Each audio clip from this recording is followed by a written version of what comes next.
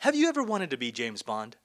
Well, on this episode of Gadget, we've got a bit of Bond-esque gadget goodness for you with the Zoombak GPS tracker. We'd like to thank our production sponsors, the California province of the Society of Jesus, and Gateway.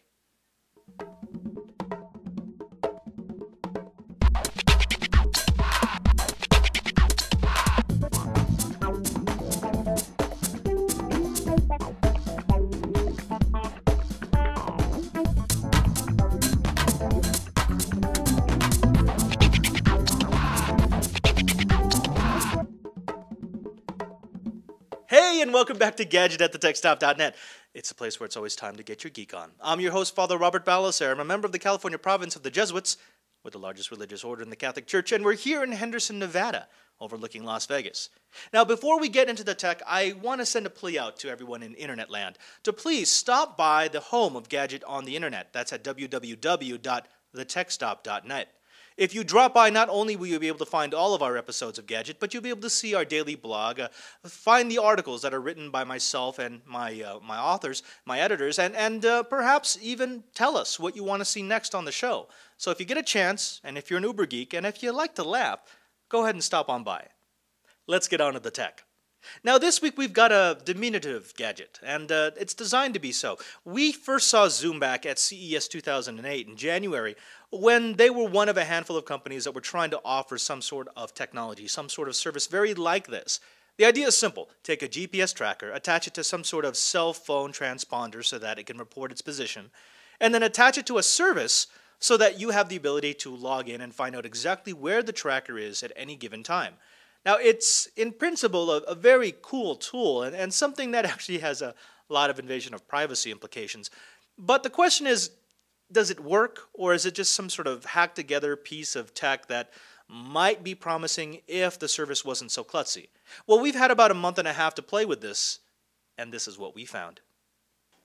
The Zoombak is a relatively small device at 1.7 inches wide, 0.8 inches deep, and 2.8 inches high. It weighs about 1/5 of a pound and is constructed of high-impact plastic.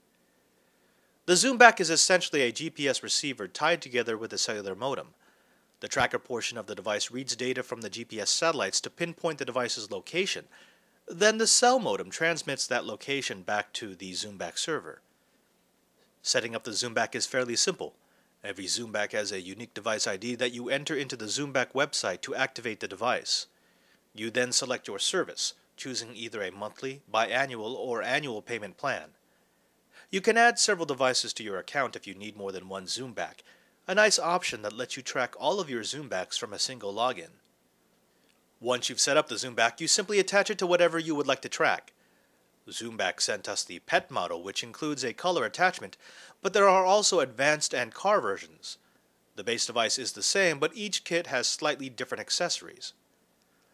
Logging into the Zoombak website will allow you to track your activated device through the locator center. The Zoombak is set up to automatically communicate with the central server every few minutes. This gives you the ability to track the historical location of your device. However, if you click the Find Now button, you can force the Zoombak to communicate with the tracker, finding its present location in real time. One of the cooler features of the service is the user-configurable safety zones. You can set up a home address for a particular locator, then set a safety zone around that location. Should the tracker stray out of that safety zone, Zoombak servers can contact you through your email or cell phone. It can also alert you if the battery is running low or if somebody has powered off the device. In practice, the system was almost seamless. The tracker is pretty much idiot-proof, with only a single button for power and a charging receptacle covered by a silicone gasket. The service kept a constant track on the device, and the safety zone service worked as promised. Not even an abnormal amount of abuse could kill the unit. Battery life is difficult to estimate because our testing found a range of widely varying times.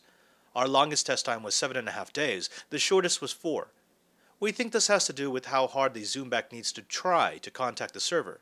Essentially, if the cellular modem detects a low signal, it boosts its own power to complete the transmission. Still, I would guess that with typical usage, you can expect that the device will need to be charged every 5 to 6 days. The Zoombak is available now online from the Zoombak website in 3 versions, ranging from $200 to $250. Now, I have to admit, I'm a big fan of technologies like the Zoombak. I mean, they're cute, they're fantastically useful, and most of all, they kind of take together a lot of pieces of technology that we've had, and they make it into something that's even more useful. Now, I do have to say that there's a little bit of a problem if you plan on using the Zoombak with a dog or a cat or any sort of animal the size of Dolce here. Because as you can see, well, if she had this attached to her collar, she really wouldn't be able to move much of anywhere. So, I mean, it's really designed for the larger animals, for, dogs and maybe even large fat cats, pigs, horses, cows, anything that you might need to track. And of course, there's also the fact that there are some serious privacy implications here, because even though this is targeted towards pets, this is the Zoombak pet receiver, it can be used to track pretty much anything. So you could put it into a backpack, into a shoe, you could stick it into someone's car, and you'd be able to find out where this tracker is and accordingly the person or thing that it's attached to at any time, day or night. That could be illegal in some spots, so you may want to check with your local LE to see if this is going to cause a problem for you. Now, that being said, Zoombak also offers several different devices. This is their pet unit, but they have a car unit and they have a personal unit. The difference would be the fact that those other units include some accessories that might be useful for carrying it on your person or having it in your car. For example, the car unit has a mounting unit that will charge it at the same time that it makes sure it gets antenna reception. Now, after playing with this for a while, I have to say that I like having it, but I'm not sure if I want to pay the $200 for the device or $250 if I get the car device, and then the $9.99 to $14.99 a month. I mean, for people who are actually going to use it all the time, if they have a pet that they want to track or if they have a car that they want to keep tabs on, then absolutely, that is worth it. That's a very small price to pay.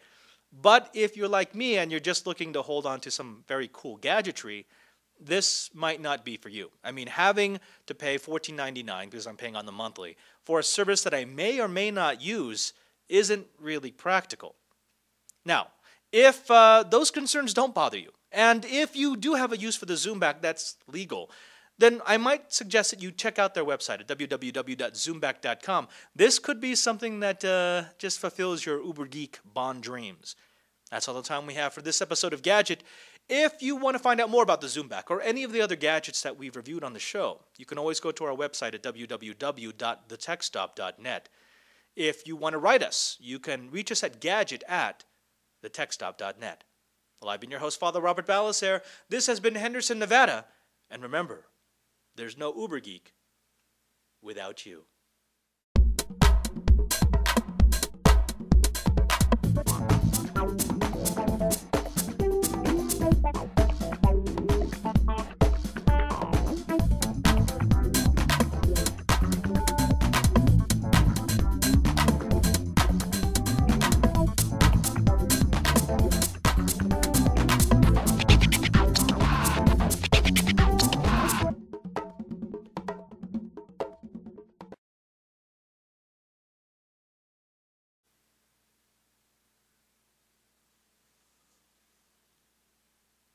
Oop, no.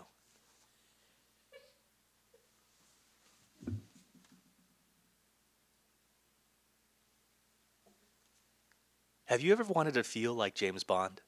On this episode of Gadget, we've got the